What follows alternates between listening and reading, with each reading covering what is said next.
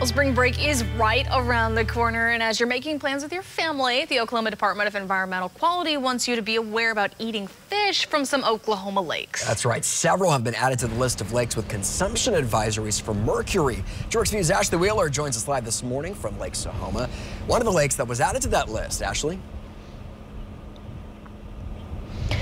Corey and Travis, good morning. While there is an advisory for this lake, it's still completely safe to swim and to play in, but you may want to be careful about how much fish you consume.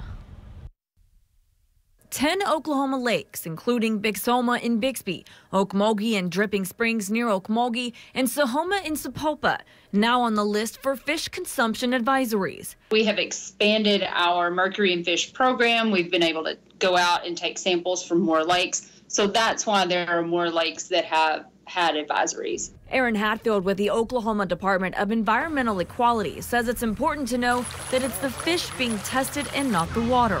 You can feel perfectly safe going to these lakes and going tubing or boating, but it is an issue with the mercury that accumulates in the tissue of the fish. Some lakes the DEQ have tested show no mercury issues, like Hugo Lake, where there's no restriction on the amount of fish you can eat under 7 inches long. For the sensitive population, we only recommend 2 meals per month if that black crappie is 7 inches long or over. Women of childbearing age and children up to the age of 14 fall into the sensitive population.